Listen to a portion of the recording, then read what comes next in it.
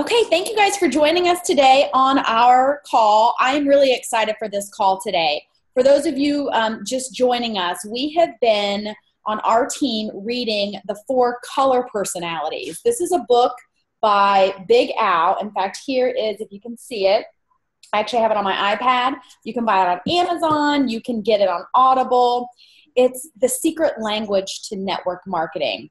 You know, there's tons of personality tests out there, but this is the one I like because it's specifically for network marketing. And Big Al, if you haven't looked him up yet, his name is actually Tom Schreider, but he goes by Big Al. And he has a list of these 25 skills that new network marketers need to know. And the number one skill, the first thing that you need to figure out is the secret languages of your potentials. That's the four color personalities. So, you know, what if, I told you guys that when someone tells you no to Plexus, because we've all heard it, they're not saying no to you, and they're not even necessarily saying no to Plexus. They're actually saying no to the words you're using. So everyone falls into one of these four color personality categories. And the sooner you learn what they are, the sooner you learn how to spot them and how to identify when you're talking to somebody what color they are. And then the sooner you learn actually how to talk to them, the more successful you're going to be in your Plexus business, because you can get people just as excited as you are about Plexus once you know kind of what makes them tick, what words to use. And this book, if you haven't read it yet, it was a huge kind of eye-opener for me. And he has a lot of great tips, and even just changing a couple of your words in your kind of Plexus spiel can make all the difference. So a couple of things I want to tell everyone before we really get started. One color doesn't define anybody. So, we have Sarah Taylor. She's our guest today, is the red personality. Red doesn't define her. We all have usually a mix of two colors. Some have a more even mix of all four, but one color does tend to drive our decision making. And so that's why we call somebody a red or a blue. And then while I talk through these, we're going to be using very exaggerated examples to get our point across on how we talk to people, okay? So briefly, let me go through what the four colors are, just to give you some background. You have red, blue, yellow, and green. And if you can think of an example of each one, it'll kind of help you visualize it a little bit. So reds, these are the folks that love to be in charge. They love a competition. They like to be the best of the best. They rarely listen, though, because they think they already know the answer because their way is the best way. Reds focus on the bottom line. They can see the forest for the trees kind of thing. They love recognition, and reds will actually make a lot of money. Reds on your team are the ones who always want the t-shirt, the planner, whatever the incentive is, they want to win the contest. Reds are typically your CEOs. So if you think of some famous reds like Donald Trump, Margaret Thatcher, top athletes, those are usually your red personalities. Blues, on the other hand, these are kind of your social butterflies. They're the ones who love being around people. They love adventure. They're spontaneous. They like to be the life of the party. They're usually too busy talking, though, to pay attention to anything. I have more blue than I do red. So I love to travel. We believe we're great at multitasking, but we really aren't. So when you think of blues, you think of that really social person who loves to be the life of the party, maybe like the head cheerleader or something like that. Yellows, though, so yellows are your nurturers. Yellows are the ones that are the bleeding hearts. They love to help people. They're supportive. They want to help people, and they don't even need anything in return. When you think of yellows, think of kindergarten teachers, nurses, and they're very indecisive, but they love to help others get what they want, right? So they're always giving more of themselves to other people. You can always spot a green. You can always spot a green because they are the ones that want more information. They can never have enough information. They're very logical. They love to do their own research. And greens like to be right, but not until they've done all of their research. Greens are like your engineers, your accountants, your scientists. So they tend to be way less emotional and really look at all of the data. Now, greens, even though we have several on our team, in network marketing, greens are really, really hard to get on your team. They're hard to close the deal because they can never have enough information. Whereas, reds, blues, and yellows, they're a lot quicker to jump on your team because yellows want to help people, and Plexus is a great way for them to help people. Blues love all of the fun and the travel that Plexus provides and kind of that, the social aspect. And then reds love that compensation plan and those big checks and all those prizes and that recognition. So it's the greens that are a little bit harder to jump on. Now, for this series, we're doing 4 lunch and learns. So today, we're only going to talk about the reds.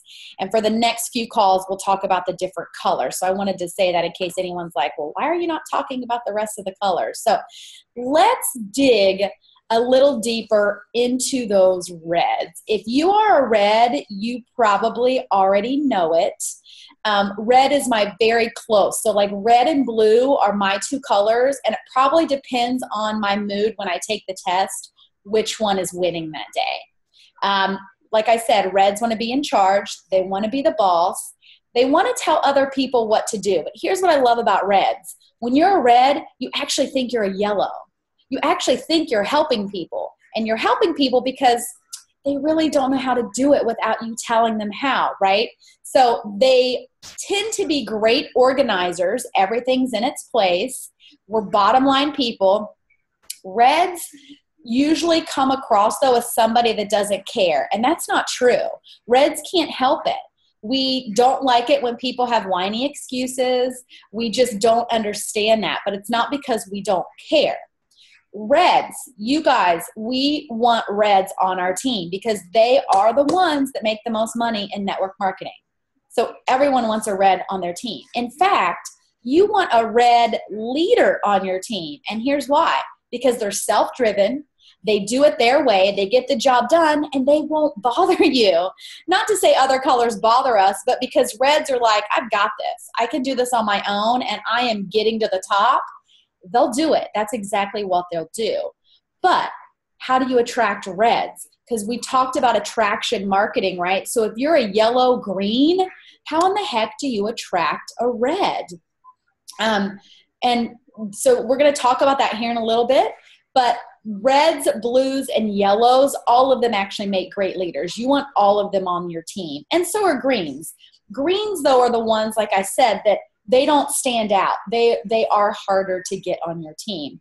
So let me give you an example of like when you go to a meeting, right? Here's how you can tell if there's the different colors in the room. If you go to a meeting, the red is the one that stands up. They immediately take charge. They grab the mic. They tell everyone where to sit. They announce the agenda for the day, and they tell everyone where they're going to go for lunch, right? Those are your reds. The blues come in and they just start talking to everybody. The meeting's already started. They're not even in their seat. They're still talking to 2 people over in the corner. Those are your blues. The yellows are the ones asking everyone what they want to do for lunch. Where do you want to go? Where do you want to go? And they can't make a decision. The greens have already sat down. They've already read through the agenda. They've already read the whole book that's in front of them, and they're pretty much done for the day, right? So that's kind of how you can tell. How do you get a red to an opportunity meeting? So a lot of times when you guys have people tell you no, it's because you're using the wrong words. If I'm talking to a red and I ask them to come to an opportunity meeting because we're going to learn all about the products and all the ingredients and the ingredient list, and they're going to hear testimonies of how it's helped other people, reds don't care. That's not what they want to hear. If you invite a red to an opportunity meeting, though, and tell them that they can learn how to make these big checks and that they could actually be number 1 in the company, that would get them to that meeting. So before I go into any more on how to talk to reds, I'm actually going to ask Sarah Taylor if she'll jump on. She's a red, and I just want, Sarah, if you can share kind of what gets you motivated and excited being a red for network marketing, and maybe how people who aren't reds can relate to other reds. Absolutely. First, I wanted to start by saying that every single color personality that Amy has mentioned can absolutely go to the top in Plexus and has. We have red, diamonds, we have green diamonds, we have yellow, we have blue, all of them. So none of this, she said that red makes, the most money in network marketing, which might be true. But if you have reds on your team and they're catapulting you, guess what? You're the one making the most money. So it's just one of those things. Like, reds are attracted to network marketing because of how network marketing works. And we're attracted to the opportunity. We're attracted to the money aspect of it. We get it. Once we get the comp plan and we see the opportunity that lies in front of our face, we are going for it no matter what. So we're very, very driven by the bottom line way of thinking. So the money, we are driven by trips because we're driven by recognition. So we're driven by all of the little things, the contests that we run, that type of thing. Every single time that, you put out a contest on the page, it could be for a freaking fake plant, and I'm going to be going for it because I just want to win. And so that's kind of that whole red line of thinking. And Amy's so right that, a lot of times, we end up thinking that we do have a little bit of yellow in us because we are trying to help our team. And we genuinely, what drives me is I do want my team to succeed, and I do want my team to reach the top with me. There's very much of an inclusive feeling there, but sometimes it comes across as more of an overbearing, directive type of personality. So for me, in order to motivate me and to attract me to a business, I have to know that there's opportunity there. I have to know that I have the ability to get to the top. If I don't think that that's there, I'm going to be attracted to somebody presenting the opportunity, or another leader, or that type of thing. That's what's going to attract me. I have to know that the team I'm joining is going to be led either by a very, very strong leader, or I have to know that the team I'm joining has a lot of potential for a huge opportunity. I hope that kind of makes sense. Does that answer your question, Amy? Yeah, it definitely does. Oh, sorry. Can you talk a little bit too about how, I remember you mentioned one time that like when Nikki would give you feedback as a red, how you kind of would take that feedback? Absolutely. So anytime that in a leadership position, it's very, very difficult to coach and lead red personalities. And the reason is we're very self-driven, we're very self-starters, and we don't feel like we need to necessarily be trained because we're going out there and we're seeking out the knowledge on our own. So we're the people that start on your team and head out to YouTube and watch all the videos and then just start running with whatever we see. We are researchers from that standpoint because we want to make sure we're perfectionists. We want to make sure that we're doing it right, but we also don't want to hear it verbally from another person. We want to figure it out on our own. So when you're coaching a red personality, you want to help them come to the conclusion themselves. And so they need to think that it's their idea, that they're changing their business in this manner, So you have to kind of ask questions that lead them to the answer. Now, if somebody's trying to lead me and they're trying to tell me, flat out, tell me what I need to be doing, that's going to be met with a lot of opposition from me. Even my husband will say that. He has been married to me for 8 years, and I asked him before this call, I was like, okay, so how do you lead a red? And he's like, you have to come up with ideas. So I have to ask you questions. He's blue. I have to ask you questions to help you get to where I want you to go. So it kind of works the same way. And what I'll tell you is when Nikki would come to me, or Jamie would come to me, or somebody in a leadership position would come to me and say, hey, you really need to do things this way, I would immediately come back with opposition on that and be like, oh, whatever, just kind of shoo the idea aside. And then hours later, after pondering it for a while, I'd be like, you know what, she was right. But I might not ever tell her that. So when you're leading a red personality, that can be a difficult pill to swallow. It can be a difficult thing. But you've got to, like I said, you've got to lead them into a situation where they think it's their idea that they just came up with for running their team or doing an initiative or something like that.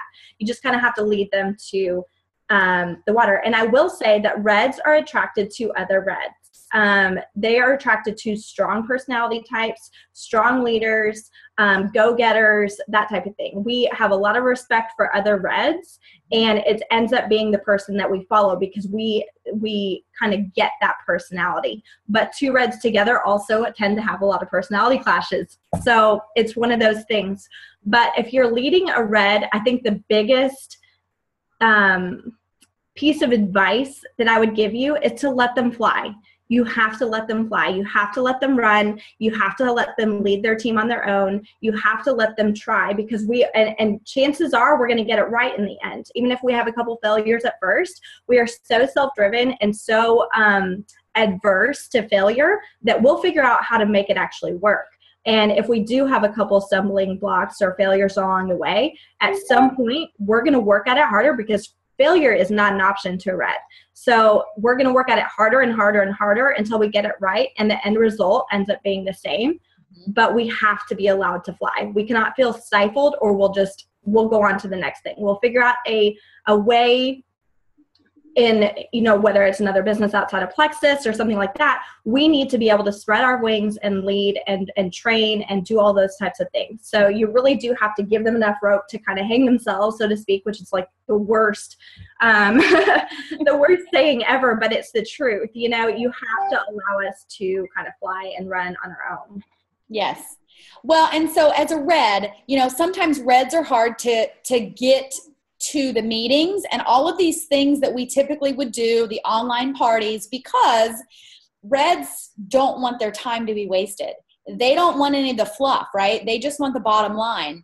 So what do you think, if anything, would get a red to any of these events? Giving them a leadership position at the event, giving them some sort of task that they can contribute, whether they need to get up and stand up and share their testimony, whether they need to stand up and host the sign-in table, whether they need to bring stuff for it, something. If you give them a task or a leadership position at that meeting, or you ask them to run their own meetings, if you give them something that makes them feel valued and a part of the hosting of the meeting and the leadership of the meeting, they're going to show up. Right. Or if you're trying to get a prospect there, alternatively, you need to talk about the opportunity and how the people leading the meeting are going to show them how to be successful in Plexus. Right. So a lot of people are probably wondering, well, then how do I know if somebody's a red? If I'm chatting with them online, or if I just met them at the nail salon. And the great thing I love about this book is, one, with reds, you can almost always tell if somebody's a red, because it usually is a strong personality. But there are some questions you can ask about any color, right? And you can figure out maybe who they are. The one question is, what do you do for a living? So if they say, I'm a kindergarten teacher, they're most likely not a red.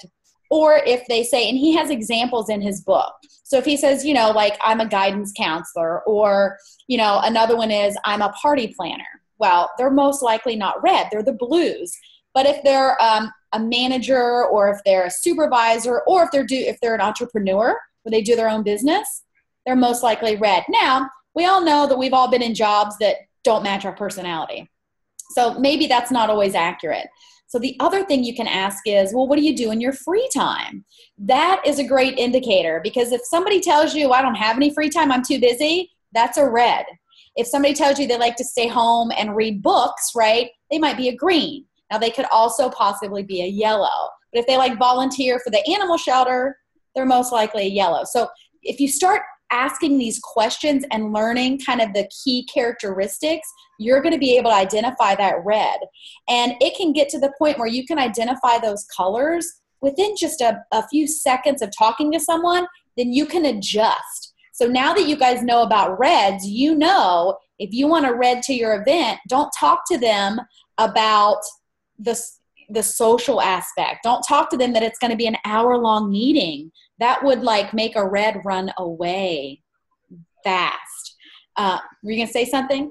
I was going to say, and the health testimonies and all that are awesome, but you have to frame it in a way of saying the opportunity is there, because these products are so amazing. They're going to show you how to take advantage of the products, and it's going to build a solid foundation for your business. And you want to lead with the opportunity there. Like, that part of it is so important, because even in the back of my head, when I signed up to just be a wholesale ambassador, I can tell you, I was thinking about, if I love these products, I'm just going to observe. I'm going to see if there's an opportunity there for me to do it. I might just try it out.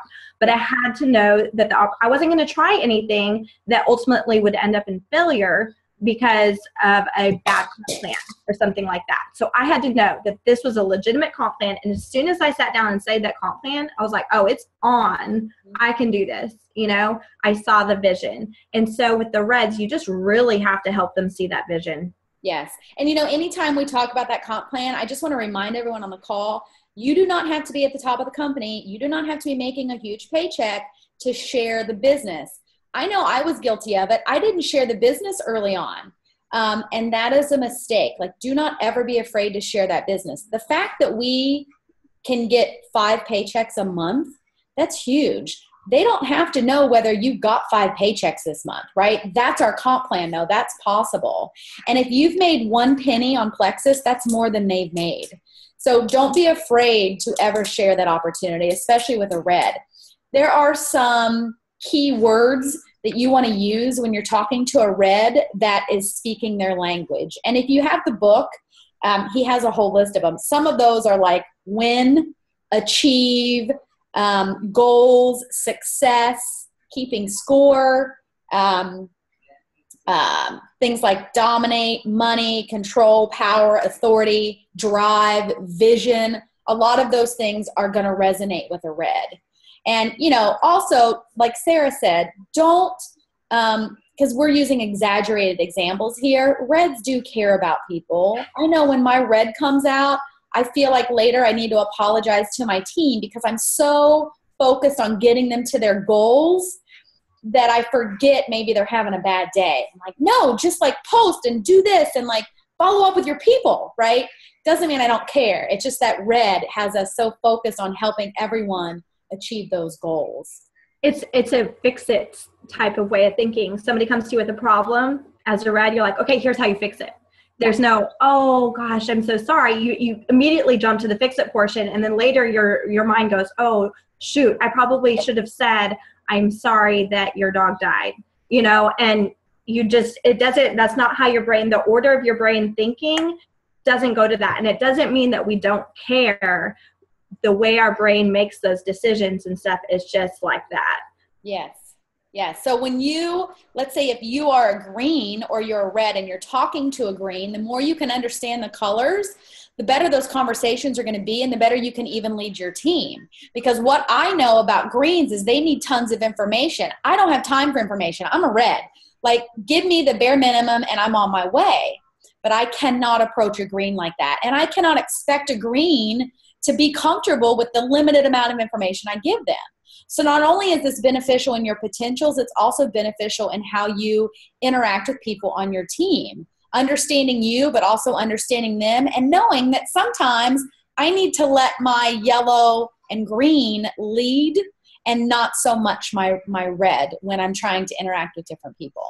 So we've been on, guys. Do you guys have any questions? I like to keep these lunch and learns to 30 minutes. We've got about 5 minutes left. If you have any questions, you can chat them or unmute yourself. If not, I want to thank Sarah for being on the call as our Red. And join us on next week. We're going to talk about one of the other colors. And then also I've been posting on our team page every day this week to talk a little bit more about the colors and really dive into how to identify them. I'm happy to share those too on Team Taylor. I have a question. Yeah. For Sarah. I remember I saw somewhere whenever you're speaking with potentials, you find out what drives them.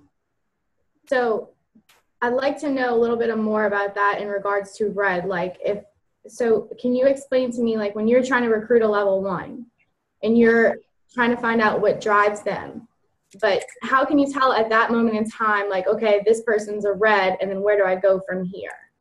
So a lot of times Reds will cut you off and be like, okay, just tell me the bottom line. Look, what's it going to cost me? What's it going to be? You know, that type of thing, that type of, they kind of take control of the conversation. And then second to that, it does depend on what their secondary color is too. But, you know, second to that, they'll ask a lot of questions like, okay, well, tell me about the opportunity. What is the ambassadorship involved? Like, they're very cut and dry, very much get to the point. Don't dilly-dally around what you're trying to tell me, those types of things. So what I try and do is I try and get the people that I'm talking to start talking first. You know, I say, well, what interests you about Plexus? And that's a very telling thing, because if they're immediately going to start talking about one topic or another, you can pretty much guarantee that you're going to figure out what color personality, or at least what is motivating them right then. And, a lot of times when people have price hesitations, it doesn't necessarily mean that they're red. It could just mean that they're in a bad financial situation, right? So it goes way beyond just that question. It goes more into the questions that person is going to be asking you. But in order to do that, you can't be puking plexus on them. You have to allow them to talk. So for instance, like I've been explaining the products and how they work, and they say, oh yeah, I want the products, I want them, but like, let's just get to the point. You know what I mean? And then they ask me, how much is it? So what do you do from there? Do you just tell them, like, if you know they're a red, and they're dominant, and do you just say, okay, well, this is the price? Or do you explain the 3 ways to buy and keep leading them on? Like Amy said, they don't have a lot of time. They don't want their time to be wasted. At that point, I would make sure, well, first of all, you have to always say, hey, look, I want to give you a price, but I don't know what I'm giving you a price on yet. So we need to figure out what products I'm recommending for you. Or tell me this, are you interested in the business opportunity? And I'll just lay it out there like that. And then that way it gives them the opportunity to skip past, if they really don't care about the products and they really are just interested in the business opportunity, then it allows them to direct you straight to the point that they want to hear, And then I always say, look, I don't want to waste your time. Tell me what interests you about Plexus, and tell me what you want to get. Ideally, what would you want to get out of this situation? If then they're like weight loss, blah, blah, blah, blah, blah, then, yes, they're red, but they maybe not are interested in this business quite yet. But I guarantee you, with a red personality, the door is always open to the business opportunity, always. They're going to be one that's easily influenced, or I like to say, just attracted to this type of business. So, it's definitely one like that. Okay. Thanks. Oh, yeah. Yep. And Sarah just put a great cheat sheet in there for red. Be brief, be bright, be gone, be quick. That's how you interact with a red. All right. Thank you guys so much for being on. Bye. Thank you. Bye, guys.